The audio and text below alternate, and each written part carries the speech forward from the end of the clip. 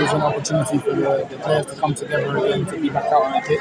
We've been playing for our individual teams, and it was, it was a relaxed one to make sure our bodies don't get injured, but to make sure that we get a feel for the ball. So I was happy to be in front of a few fans, and we're going to make sure we prepare for the game ahead. So far, what do you make of your season in England? How has it been for you?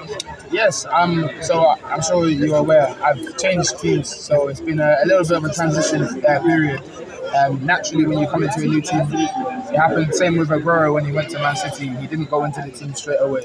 So potentially I would have liked to start some more games, but I know the manager believes in me, and I also know the ability that my squad has. So I'm just being patient for more chances. But I'm enjoying my new surroundings back in England, and I'm going to pick up where we left off when I go back to Niger.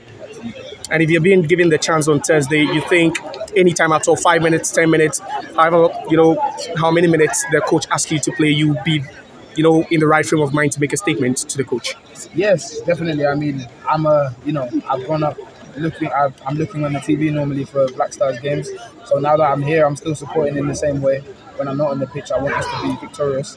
And when I come on, it's more of an opportunity to make a difference. And, I've got that in my heart that I want us to be successful as a nation. I've seen what we've done in the past, and we want to go on and achieve big things like that and more. So I'm ready to do my bit to contribute. And so far, since your first call-up, have you felt at home with the guys you have around you? Yes, definitely. I mean, it's at the heart of who we are.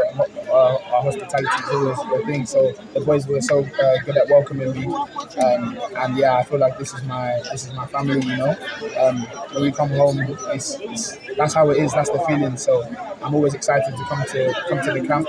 And like last time, we won 2 games, so we want to do the same again. But we always keep our heads high and work towards the next game. Thank you very much for your time.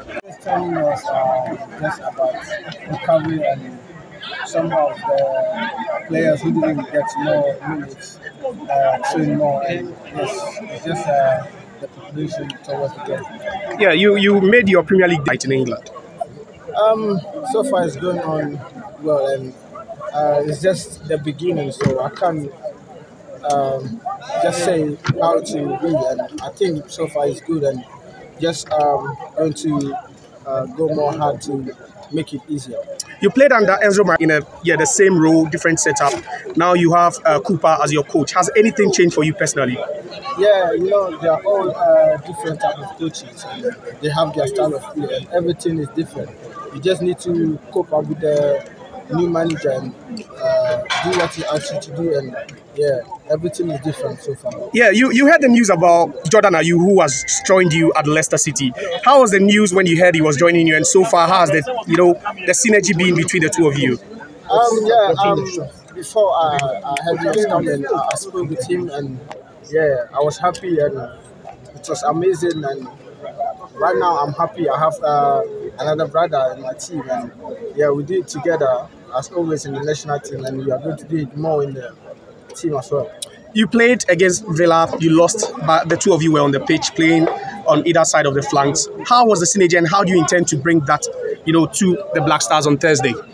He's always a senior player, and I love playing with him, and he always guide and give you more advice, and even outside and inside the pitch. So I'm happy, and I think it's going to be easier for me playing with him both in the national team and club, and I'm so happy.